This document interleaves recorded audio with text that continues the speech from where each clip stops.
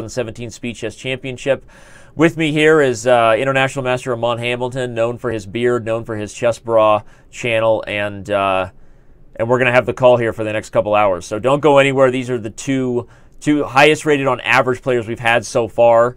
But if you're wondering what's at stake, $50,000 in total prize money and pretty much the pride of winning and making your way through and Wesley So going at it. So, all right, back to the chess, Amon. We see a little bit of a repeat, not quite the same theory, but almost the same line we saw last game that Wesley won as white, right?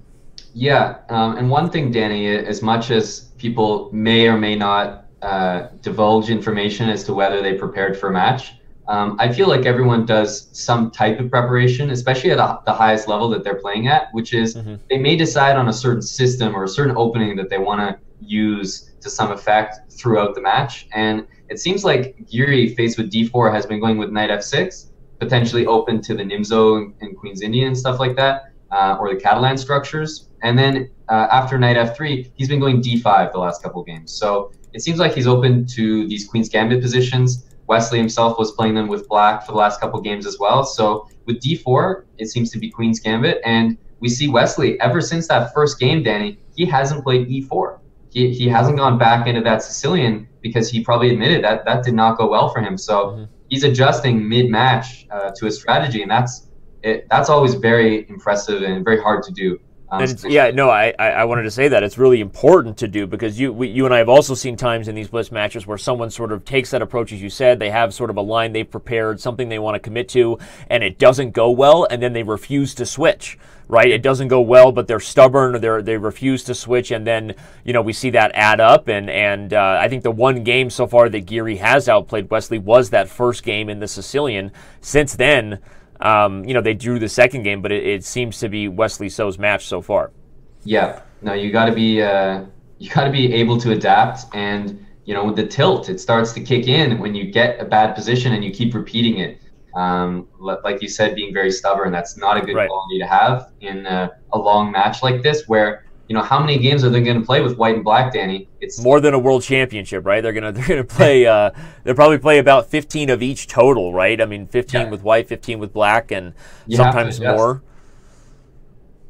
So yeah, you got to be willing to adapt and also figure out if there are chances for improvements. I think that it's always an interesting thing to hear afterwards too, when we ask the players what their thoughts were heading in, if they tried something that they had prepared or not. Yeah. But okay, so this game, the one thing I see in this game that Giri's doing differently, he's playing a little faster. I think white still has a small edge here in this position, but Giri so far has been up on time. Yep. He's probably going to have to play the move f5 pretty soon, if just to deal with queen d3, unless he goes to this move bishop f4, where he does leave the option open to play g6. And the move previous, of course, bishop takes h6 was in the position. So he's doing this maybe to allow for g6 to deal with queen d3, because you wouldn't really like to play f5 if you could avoid that one. But the other thing is that it's basically the attack and the initiative of white against the structural superiority of black, because you trade some pieces off here, Danny. All of a sudden, rook d8, rook c8, maybe bishop a6 in some lines. If the pawn gets to c4, black can build up quite some pressure against those pawns. And that's a great point, Amon. Yeah, obviously right now everyone sees that there was a checkmate threat here, everybody. That's why black had to play g6, of course, because that would be a bad thing to miss. But as Amon said, I mean, if black holds the position, the long-term structure, and it's a sustainable position, because you have the c-file. This is not a very good pawn when it's open like that. And Wesley has this attack, but now he's down a pawn. And notice Anish kind of, like a thief in the night. Look at that, right? He just grabbed the pawn and then went right back and said, well, a pawn's a pawn. Yeah. We'll see if he lives to tell the story, because now Wesley's going to bring this rook over and look for this one to be a wild affair. White is all in for the attack, everybody. But if black holds, he's not only up a pawn already, but as Amon said, probably positionally better anyway. I kind of like Giri's chances, honestly. I like that he grabbed that pawn. I think that in the match situation as well, you got to make Wesley prove it at this point. He just played a game where he sort of came at Giri in the opening a little bit, and that probably took him by surprise.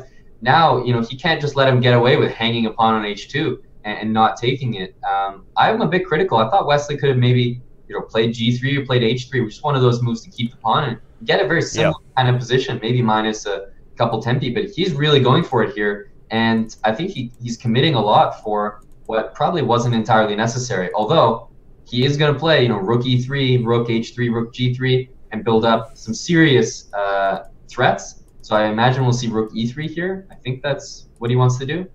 Yeah, the rook coming to e3 does two things. Of course, it guards the c-pawn and prepares to shift over, and that's exactly what we've seen. But I agree with you. I think that pawn was a healthy pawn, and now Giri gets to be aggressive and say, well, if I defend, I have very good chances. I probably win this game.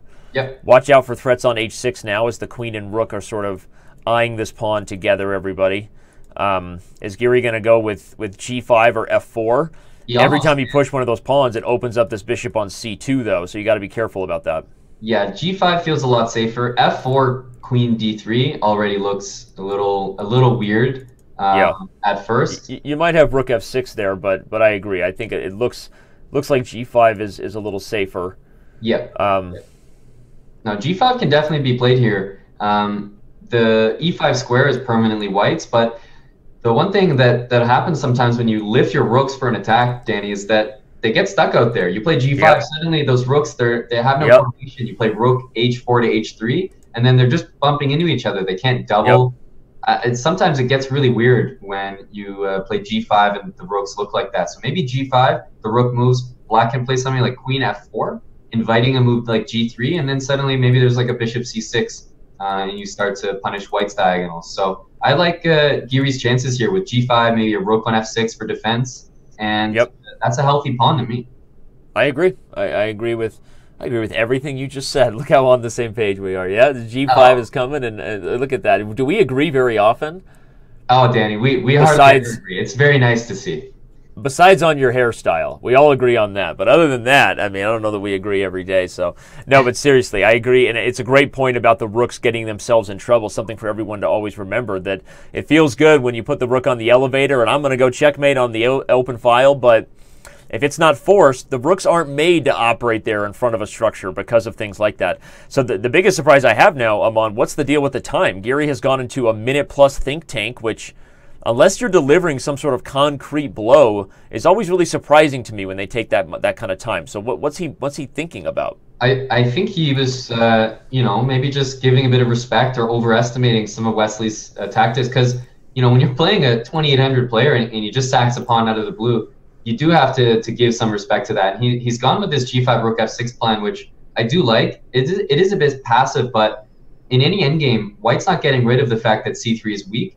The only thing is that, Danny, at the end of the day, this is a blitz game, and that bishop on d7 is a bad bishop, and white might now swing the rook on h3 over to e3 and just try to play a regular position down a pawn. But on that point, as you said, it is a blitz game, and that's why I was sort of critical about his time management. I mean, obviously, I agree. We have to respect our opponent's threats, but I think that, if this becomes a time scramble, you always have to think back at those moments where how and why you managed the time the way you did. And now Wesley has gone from almost being a minute up to a minute down to a minute up.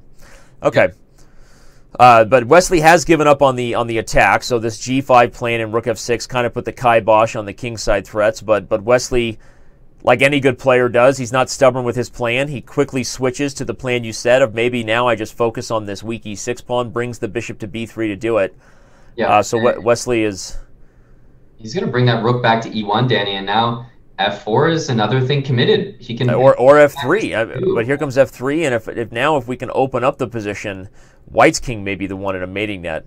I don't see how that queen is getting over there, though, Danny. It's very optimistic. He might, really go for it with something like queen e7, queen f8, trying to get over there. But there's ideas like bishop c2 and rook takes g5 would be a pretty big threat. Bishop c2, queen d3, and just going to h7 also looks very good. But it looks like he's kind of gone for it here with sacking temporarily the e6 pawn, and he's trying to play queen e8, queen f7, and get the queen h5. Yeah, and it's interesting enough to go for. I mean, you've got real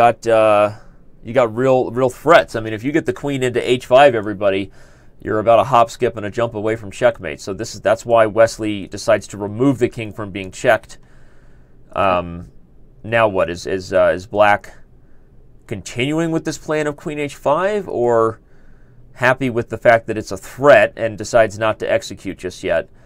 Well, the thing is, it doesn't become a threat until you actually get the queen there, because you still have to go to Right. a3 after that. So Right. I feel like that's kind of principle. But the thing is that he's got queen f1 at all times. That's his point of putting the queen on d3 to Yep. meet queen h3, queen f1. And then suddenly you have to make sure that the rest of your position doesn't just fall apart in the meantime. Like Yep. if the b5 pawn and e6 pawn so weak, you really have to be careful about going into an endgame here. Look at the time advantage. That this is the first real test of Giri very low on time compared to his opponent that we're going to see. Yeah, I agree. And again, it makes me keep coming back to that moment where we question Giri's time management in that earlier position. But okay, I mean, the 2-second increment, that is the time control. It's 5 minutes plus a 2-second increment. Always makes us surprised by the high quality level of chess these players are able to maintain under time pressure. So I don't really expect Giri to blunder just yet. He is, I think, still a little better in the position. One thing, Danny, is that I can't be critical of him yet, because I have yet to see how he performs in a time scramble. You know, I can't say that it's a bad idea, because he might prove to just be very, very good in a time scramble, and then I can't be as critical of him getting low on time. But of course, for everybody, it's something you generally want to avoid. I like the fact that he has the outside pass pawn here, and it wouldn't surprise me if he's even going for a slightly better position here. Well, Wesley defended enough to gobble up that f3 pawn over that last series of exchanges, but with the smoke clearing, black is probably... Actually, I don't know. I mean, now... Oh, I didn't see that coming. With rook e1, and the transition over to the king side is on, but what's the idea? If he takes h6, we have to show that, right? If white had taken h6, we would have a mating net here, everybody, and that would have been nasty stuff for white to be dealing with. I wonder if he's going to go for the draw here. Without a lot of time, he just might, and looks like he is.